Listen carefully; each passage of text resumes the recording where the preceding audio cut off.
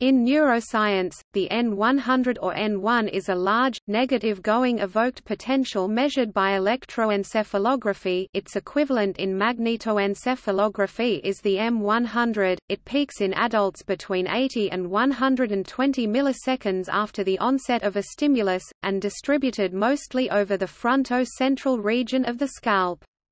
It is elicited by any unpredictable stimulus in the absence of task demands.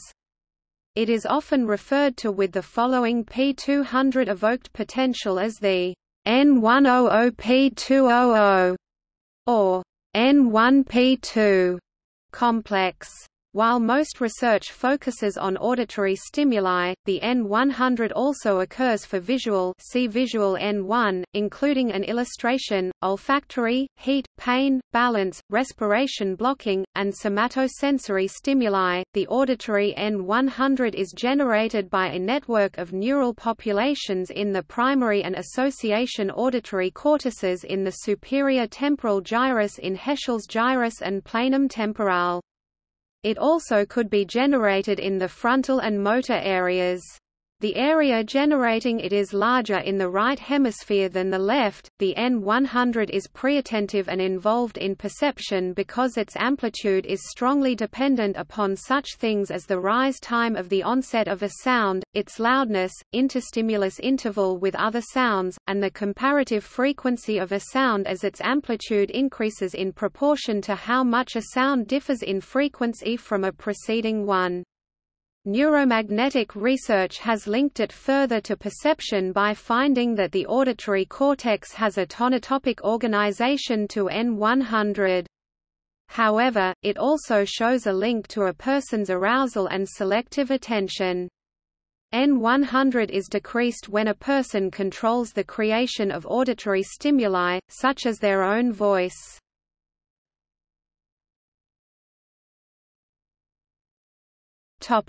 Types. There are three subtypes of adult auditory N100. N100B or vertex N100, peaking at 100 ms. T-complex N100A, largest at temporal electrodes at 75 milliseconds. T-complex N100C, follows N100A and peaks at about 130 ms. The two T-complex N100 evoked potentials are created by auditory association cortices in the superior temporal gyri.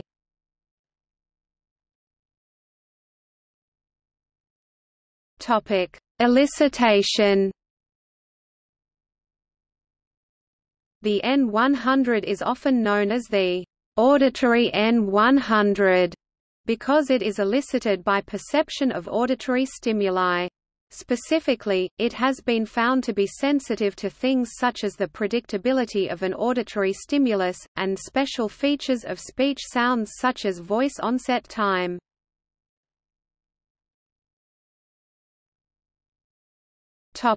During sleep.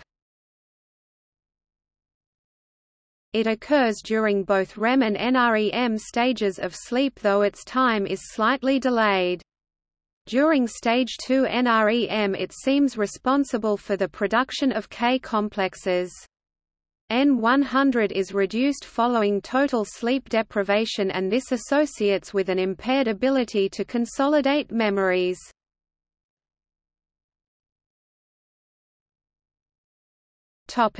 Stimulus repetition. The N100 depends upon unpredictability of stimulus. It is weaker when stimuli are repetitive, and stronger when they are random. When subjects are allowed to control stimuli, using a switch, the N100 may decrease. This effect has been linked to intelligence, as the N100 attenuation for self-controlled stimuli occurs the most strongly, i.e., the N100 shrinks the most in individuals who are also evaluated as having high intelligence. Indeed, researchers have found that in those with Down syndrome, the amplitude of the self-evoked response actually exceeded that of the machine-evoked potential.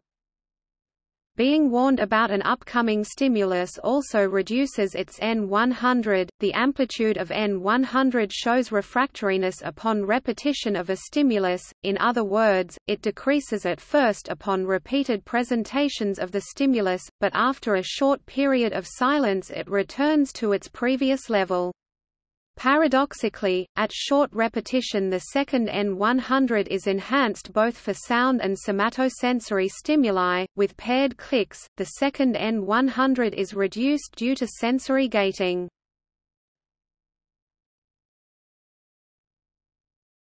Topic: Voice onset time. The difference between many consonants is their voice onset time (VOT), the interval between consonant release (onset) and the start of rhythmic vocal cord vibrations in the vowel. The voiced stop consonants b, d, and per gram have a short VOT, and unvoiced stop consonants p, t, and k long VOTs. The N100 plays a role in recognizing the difference and categorizing these sounds. Speech stimuli with a short 0 to +30 ms voice onset time evoke a single N100 response, but those with a longer +30 ms and longer evoked two N100 peaks, and these are linked to the consonant release and vocal cord vibration onset.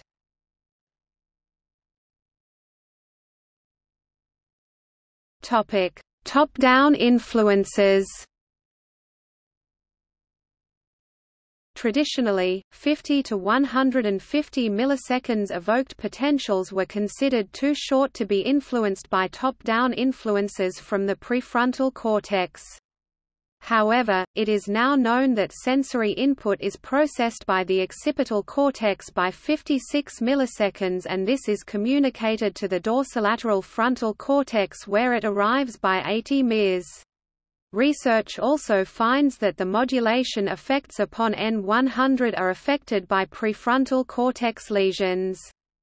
These higher-level areas create the attentive, repetition, and arousal modulations upon the sensory area processing reflected in N100. Another top-down influence upon N100 has been suggested to be efference copies from a person's intended movements so that the stimulation that results from them are not processed. A person's own voice produces a reduced N100, as does the effect of a self-initiated compared to externally created perturbation upon balance.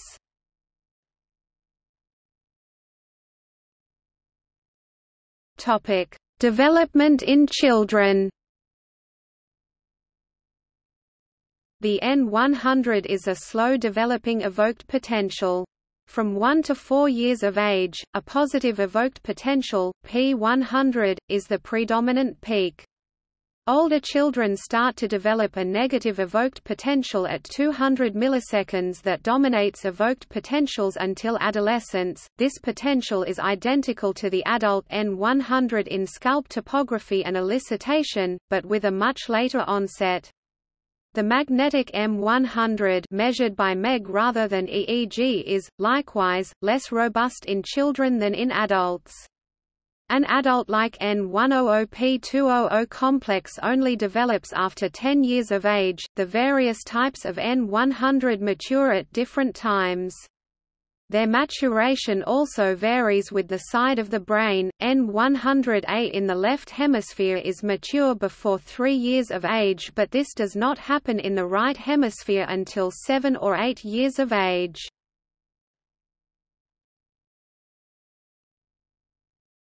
Topic: Clinical use. The N100 may be used to test for abnormalities in the auditory system where verbal or behavioral responses cannot be used, such with individuals in coma. In such cases, it can help predict the probability of recovery. Another application is in assessing the optimal level of sedation in intensive critical care. High-density mapping of the location of the generators of M100 is being researched as a means of presurgical neuromapping needed for neurosurgery. Many cognitive or other mental impairments are associated with changes in the N100 response, including the following: there is some evidence that the N100 is affected in those with dyslexia and specific language impairment. The sensory gating effect upon N100 with paired clicks is reduced in those with schizophrenia. In individuals with tinnitus, those with smaller N100 are less distressed than those with larger amplitudes. Migraine is associated with an increase rather than decrease in N100 amplitude with repetition of the high-intensity stimulation. Headache sufferers also have more reactive N100 to somatosensory input than non-sufferers. The N100 is 10 to 20% larger than normal when the auditory stimulus is synchronized with the diastolic phase of the cardiac blood pressure pulse.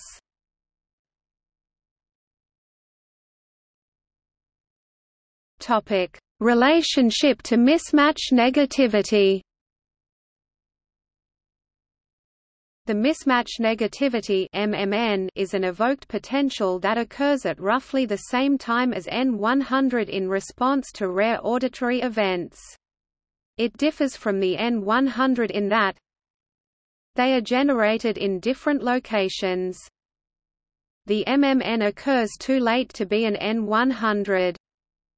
The MMN, unlike N100, may be elicited by stimulus emissions, i.e., not hearing a stimulus when you expect to hear one, though this suggests that they are separate processes. Arguments have been made that this is not necessarily so and that they are created by the relative activation of multiple cortical areas contributing to both of these components.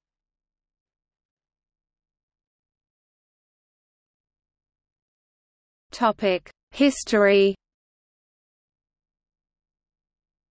Pauline A. Davis at Harvard University first recorded the wave peak now identified with N100.